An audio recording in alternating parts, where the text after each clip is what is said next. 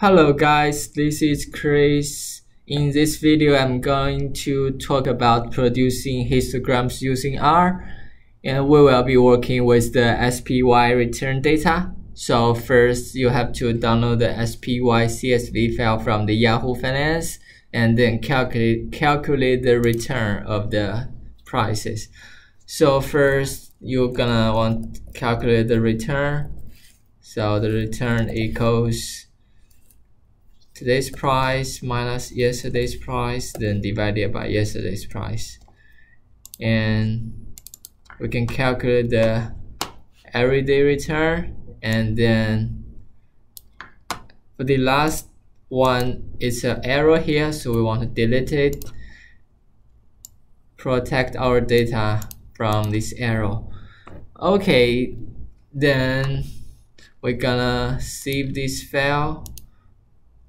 Still in the documents, this is a working space. Remember to save it in your working space, and let's save it. Then open your R. Okay, the code I'm gonna use is all here.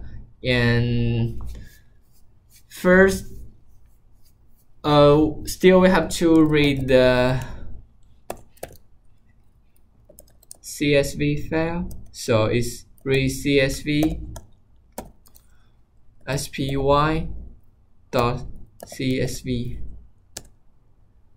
Okay, so after reading the file, actually I want to know the structure of this file. So in R there is a command called structure.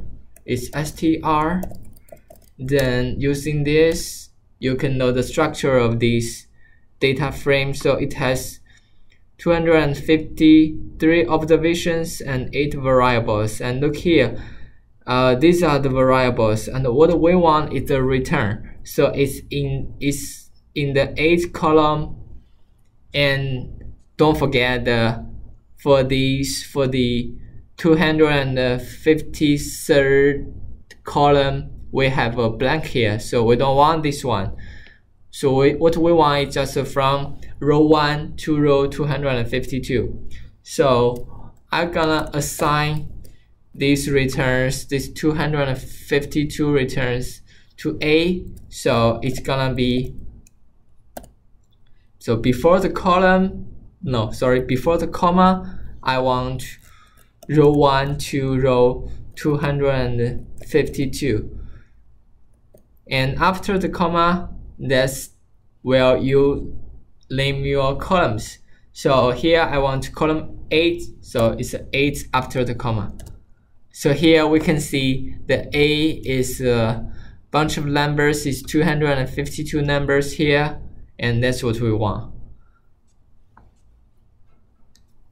In R, we can produce the histogram using the HIST command.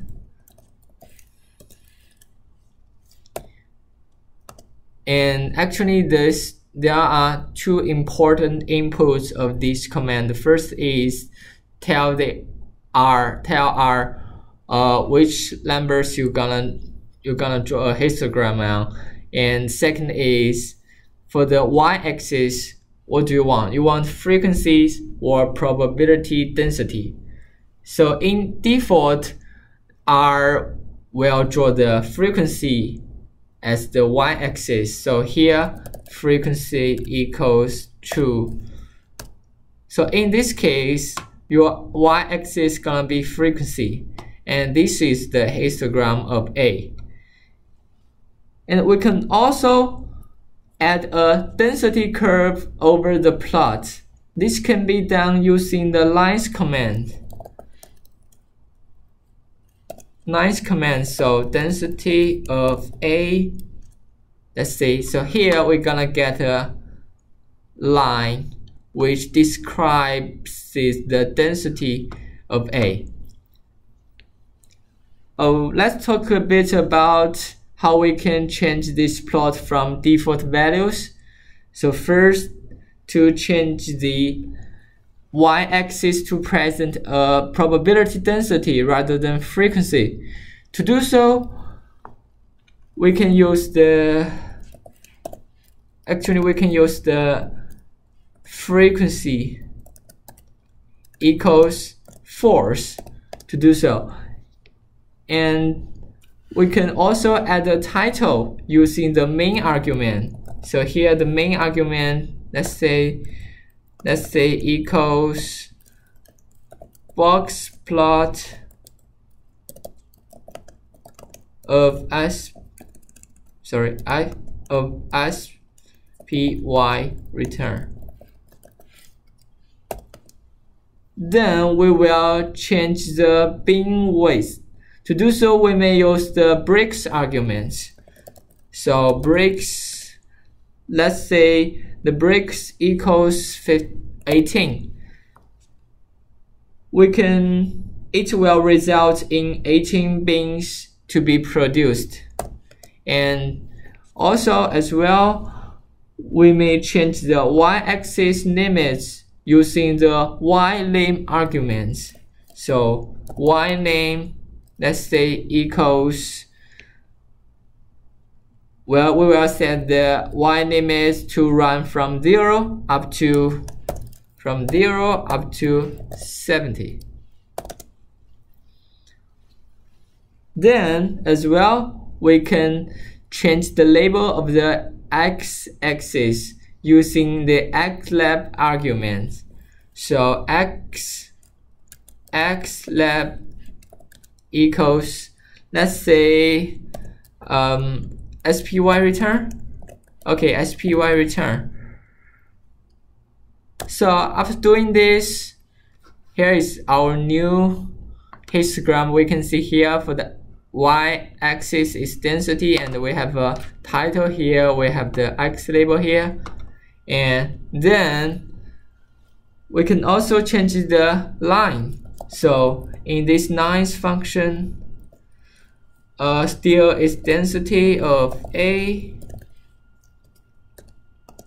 but we can also change the color using the COL argument. So COL equals, let's say equals 2 is red, and we can also change the width of the line. Using the command of LWD, let's say equals 3. So it will have a thicker line than the previous line. So here, after entering, what we're gonna have is this red line. So actually this is nice and pretty, at least than the previous one. Okay, if you wanna more information about this his command and nice command, just ask R, simply through a question mark in front of the command. And same for the nice command. So that's it. Thanks.